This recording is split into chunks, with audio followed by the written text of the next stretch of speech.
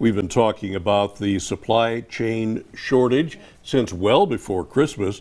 Well, some grocery store shelves empty, Christmas presents delayed, and as the supply chain is still bottlenecked, schools are starting to feel the pinch. An Abilene company is coming to the aid of the Abilene Independent School District after a major Texas supplier has run out of products. Mayfield Paper Company here in Abilene now delivering cleaning supplies, food service items, and a variety of other things to Abilene ISD. KTAB's Tyler Henderson shows us how Mayfield is helping fill a void left by nationwide shortages. Forklifts are unloading pallet after pallet,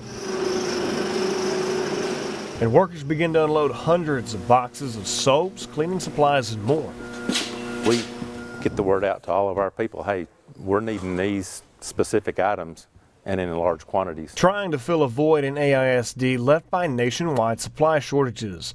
But it wasn't a matter of how much for Mayfield Paper Company, rather, how fast can we respond? Answering a call for help within 48 hours of them receiving the phone call, says sales rep Ronnie Woods. It's a moving target. It changes from week to week as different supplies become a crisis.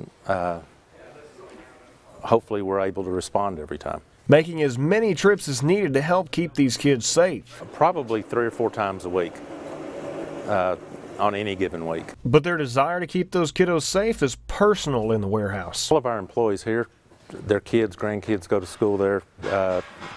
We want them to succeed and they want us to succeed. Creating a perfect match and plan. We don't know what they're going to need 2 weeks from now, nor do they. But are willing to do whatever it takes to keep them safe and healthy during the pandemic. In Abilene, with coverage you can count on, Tyler Henderson, KTAB News.